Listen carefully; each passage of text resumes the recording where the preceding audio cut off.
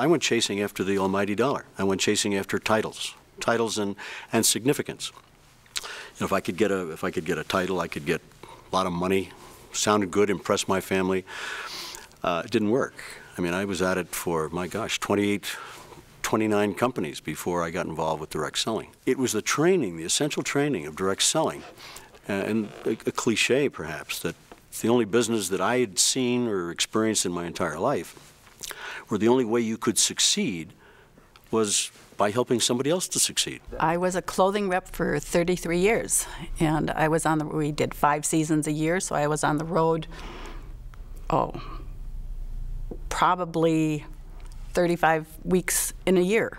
I was always wanting to be in 2 places at once, wanting to do my job and do it well, but also wanting to be home. I still had kids at home, and it was very difficult. Clem could see the benefits of direct selling and the benefits that we really needed in our life, because we were both self-employed with no pension plan, nothing to fall back on, and getting older and realizing, you know, we were going to be in trouble if we didn't do something to change our life. I went to work learning what I needed to learn about this business, and I started doing it. And Barb, God bless her, was absolutely tolerant of my doing that. And I was doing some other things at the same time. It wasn't just I was out of work doing direct selling. I was doing some other things. But she kept, and we kept, an eye very, very closely on how money got spent and what kind of products we ordered and what we agreed that we were going to do with this new business. It didn't take long before we started to see that it was going to work for him.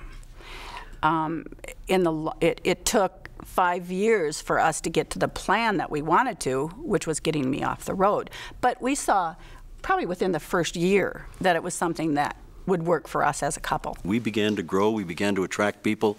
Barb's use of the products involved, I mean, just naturally we began to attract people to our own personal testimony. I didn't grow up selling products. I was always in the background. I was doing plans and I was scheming and devising things, but I never was in direct selling myself to any great extent. So it was a barrier to me in terms of fear of failure. Was I going to say the right thing? Was I going to present something in the right way? And the only way that I could get beyond it myself, and it succeeded in our business, was to use the products, so that it was the product that became the agent of the conversation, not me. We hear that so much. Yeah. I can't sell, or I don't want to sell. That's when you build a relationship with somebody and say, you know, try what we're offering and see if you like it, and see if you feel good enough about what you're using and trying that you would feel comfortable telling your neighbor or your relatives or your friends. That's what selling is. Our business provides everything in our lives.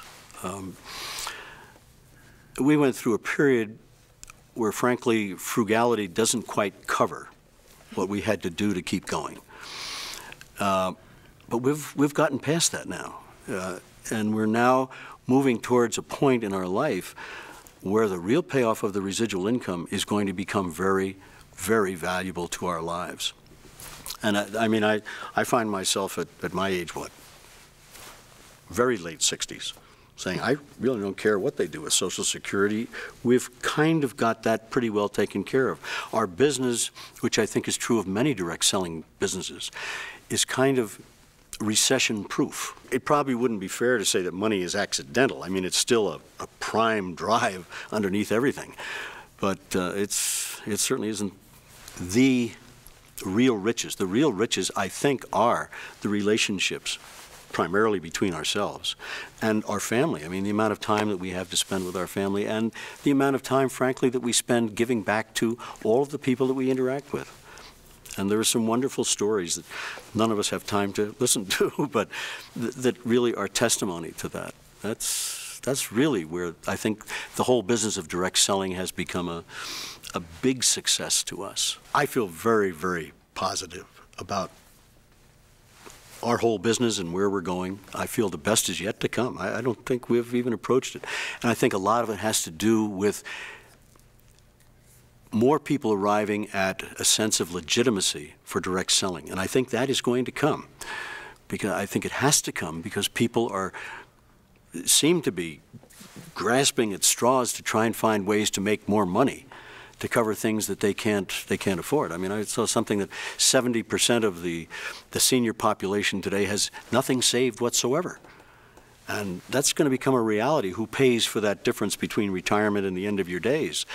So I think direct selling, as it becomes more legitimate, as people realize how legitimate it is going to do nothing but good for us. More importantly, it's going to do nothing but good for them.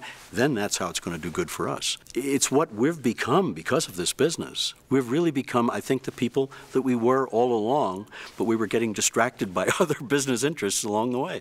And direct selling is giving us that. It's giving us the chance to be us, individually and collectively.